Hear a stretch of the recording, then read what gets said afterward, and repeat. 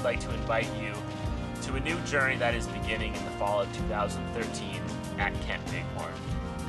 Throughout the scripture, God continually calls his people out of their places of comfort to join him in the process of salvation and redemption.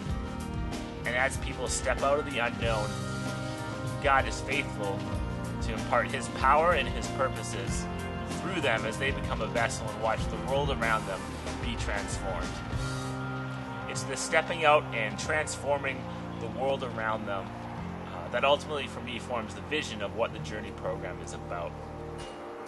I like to use the slogan, discipleship through adventure, to describe Journey to other people. On the one hand, Journey is a lot about adventure.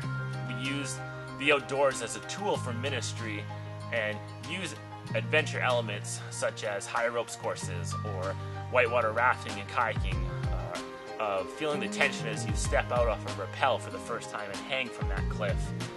These are environments that challenge us to not only trust in the Lord, but also learn to deeply trust the people God has put around us.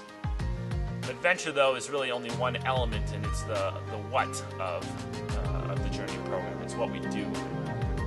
It's the tool that forms the end goal, which is discipleship. It is my desire that each Journey student grow in their own discipleship before the Lord and begin to walk deeper into a relationship with the Lord and begin to step out into what God has called them to in their future. But it's also about being equipped with the principles and tools to disciple other people.